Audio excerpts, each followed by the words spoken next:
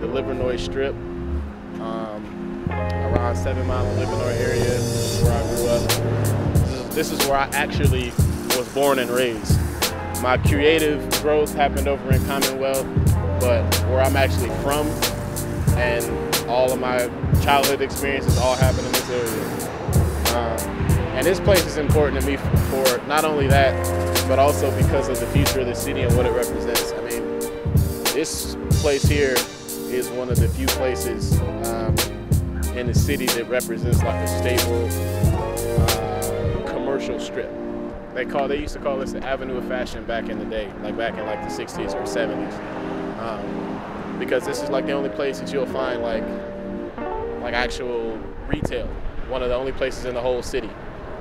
My neighborhood is right over there, so I spend a lot of time just exploring food, good food. There's food all over the place here. Sherwood, Forest, Coney Island, best Coney Island in the whole city. My first studio was in the basement of my mom's house, so you know, all of the kit was made here, all of the Voyage Home was made here. Everything was, I mean, so this is where it all got started. And then my homie David Reader. See, this is fast what I'm saying, this is family. What up though? I'm in the video. Right, man. Hey, I was this eat, bro. I don't want to mess you up. I mean, he's probably. But so that's what I'm saying. This is family. This is where I grew up. This is where all my people are. So.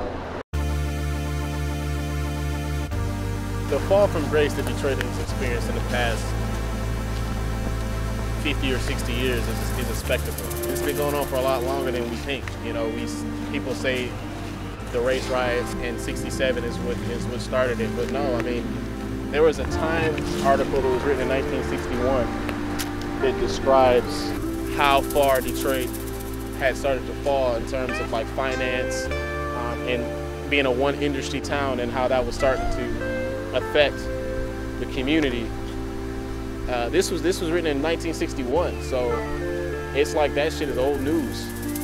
And so when you see that the city's on the verge of bankrupt, and you've got like years and years of being in the top 1 or 2 worst cities in the world as far as crime, you start to develop a story or a reputation as being something interesting, something exotic for people in other parts of the country to kind of be in awe of. Like, wow, you know what I mean?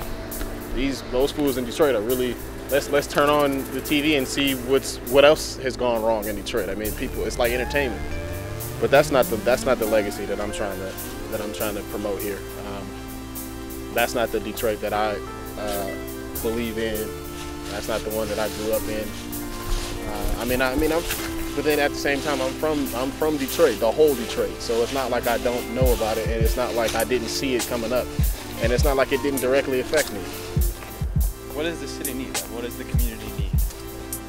The obvious answer is that there needs to be industry. There needs to be a job force back in the city. That's probably will solve or start to lend solutions to most of these problems. The next thing that we would probably need is investment, and I don't just mean money. I mean like talent base and people who believe in the city the same way that I do, or some of my peers, or more so even. There's so many of the young professionals, black and white, who were born here and they move out of the city, and then it's like, well, shit, we could have used your help. I mean, I've had job opportunities in New York and DC and Chicago, but I wanted to stay here and fight it out and see what I could do as far as organizing the community to build power, so that they can embrace their own ability to solve problems in the community, and also just because the art that I love, the music, it came from here, and I wanna make sure that I give back to the community that gave me this gift of music. That's really it.